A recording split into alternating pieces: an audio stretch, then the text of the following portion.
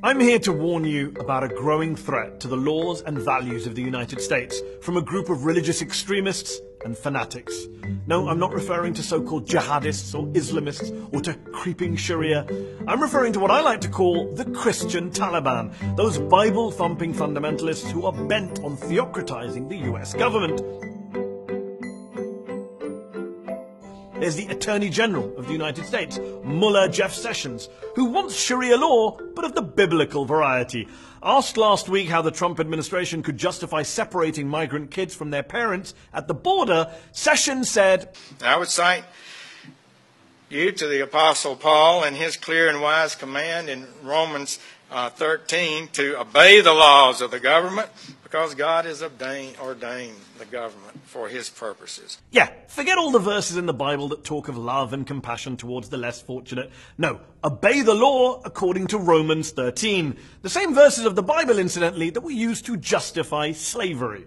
But that didn't stop White House Press Secretary Sarah Huckabee Sanders from coming out explicitly in favor of theocracy. It is very biblical to enforce the law. That is actually repeated a number of times throughout the Bible. By the way, Sarah Huckabee Sanders is the daughter of Mullah Mike Huckabee, who once called for God's law to be placed above U.S. law. And that's what we need to do, is to amend the Constitution so it's in God's standards rather than try to change God's standards so it lines up with some contemporary view of how we treat each other and how we treat the family. There's also Mullah Ted Cruz, whose victory speech at the 2016 Iowa caucuses began with, "Let me first of all say, to God be the glory."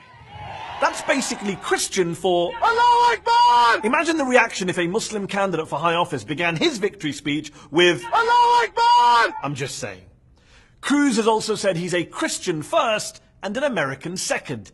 Can you imagine if, say, Congressman Keith Ellison said he was a Muslim first and an American second? Then there's Mullah Mike Pence. I'm a Christian, a conservative, and a Republican, in that order. He's tried to bring his extreme religious views into the science classrooms of America.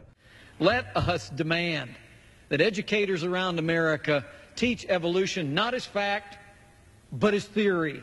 While governor of Indiana, Pence brought in a quote-unquote religious liberty bill, which basically legalized discrimination against a vulnerable LGBTQ minority.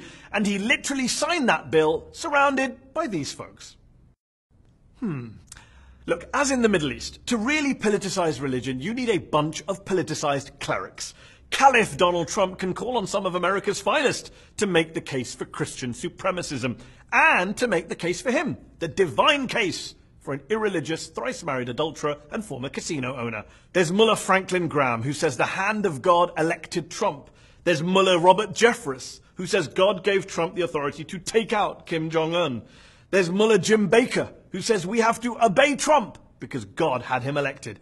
If that isn't the language of theocracy, of zealotry, then what is? And for those of you moderate Christians who are tearing your hair out at the sight of these Christian extremists distorting your precious faith to score political points and advance a narrow, intolerant, hate-filled agenda, all in the name of God and with the aid of Scripture, well, let me say on behalf of all your Muslim friends and neighbors, welcome to our world.